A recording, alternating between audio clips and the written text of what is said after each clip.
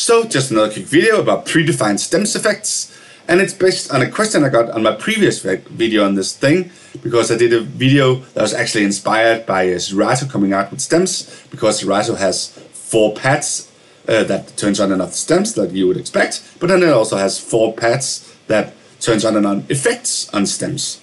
So I did a video on that a couple of weeks ago, but then I got a question saying, well, you implemented while pressed versions, but in Serato it turns out maybe those are by default toggles. So can we also do that in Virtual DJ?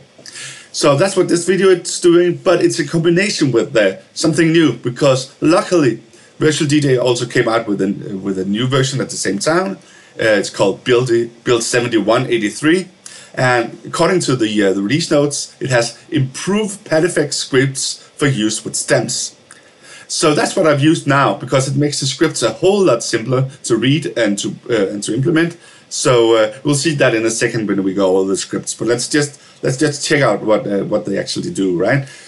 So I've created this StemsFX patch, StemsFX pad page, and it says EOH, because the old one was called EO for echo out, because it turns out all the effects are really just variations of echo out. But now it has H for hold, meaning toggles. So now these down here are toggles instead. So let's just check out what this actually does first. So play a track.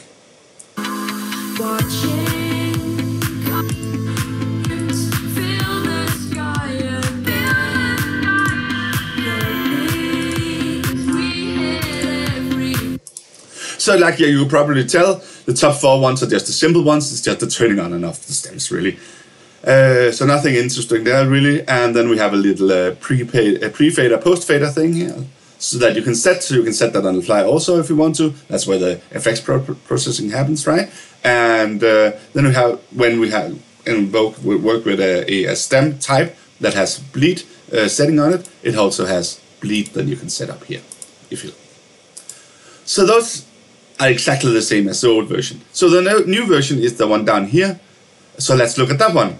And like I said, it's all about echo out. So if we turn on echo out here, we can see the current settings. And then the interesting thing about it now being implemented with the pad effects action instead is that changes these when asked to do it, but it just does it as long as it's invoked. So when you turn it off again, they go back. So let me just try turning one of these on and off while there's no music, so they can see they all change.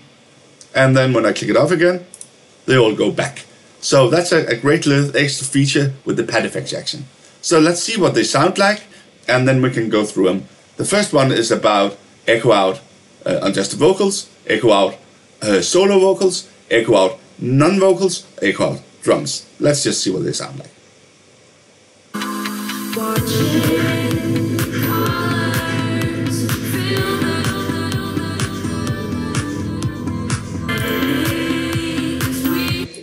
The next one.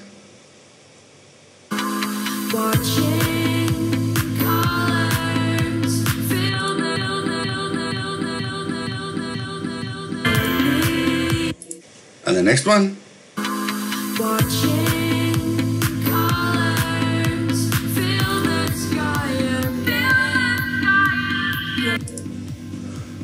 Oh, and the final one here.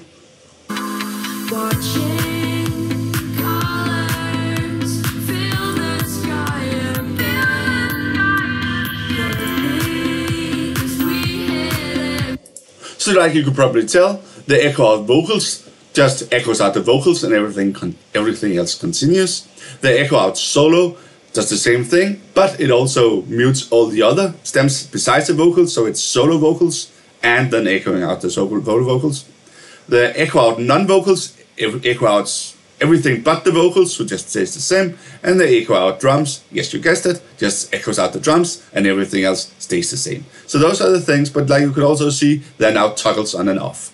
So that's all pretty cool. And then they have variations. So if I press shift, you can see that that would be right click with the mouse, but shift on a controller, shift pad. And you can see they have short versions, so we can just listen to those also, just to see what they sound like.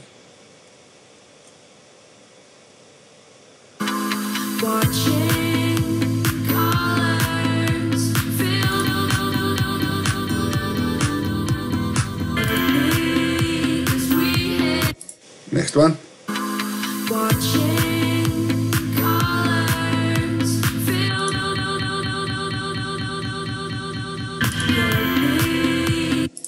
And the next one.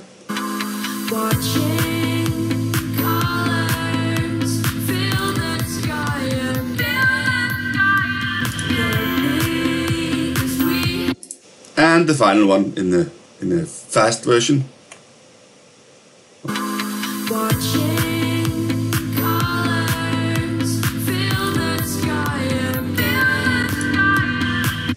So basically the same effect, just turned up a little bit more with the feedbacks because they're shorter, and then just half the length. So you can see if I click this one on, it's 1 beat.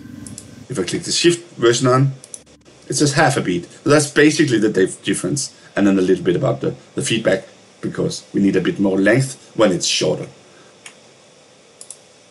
So that's basically what they do, but let's just look at the script so we can figure out why they do that. So the top 4 ones here are simple. It's just stem pad and then vocal, instruments, bass, and kick and hi-hat. These bottom ones here are a bit more interesting because they now use the pad effects action, like you can see.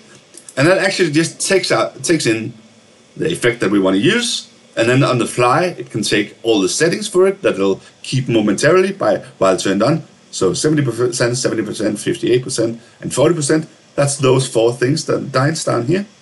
And then it has these StemsFX : and then the stem you wanna do this thing on. And that's the stuff that's basically been improved, right? So as you see, compared to the old scripts, which were like 3 lines long, this is so simple now. So that's the first one.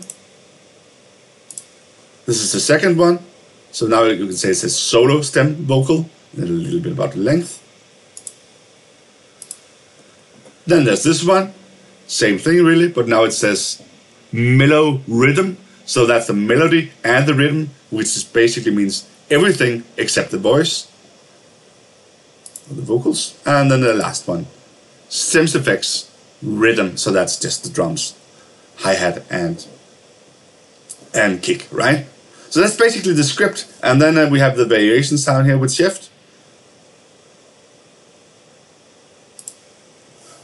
And that just sets the length here to be shorter, so that'll give you the half beats ones. So that's basically it, and I'll put the link for this whole pad page in the video description, so you can try putting it in the pads folder in your virtual DJ, and then you can basically just try triggering this and see if you like it and see if you can get inspired on it. But like you saw, the scripts for it are now so simple that you should definitely go into the scripts and try messing with these 4 values that you just saw for each one of them. These things, and see what you like, because this was just my ideas, right? Okay.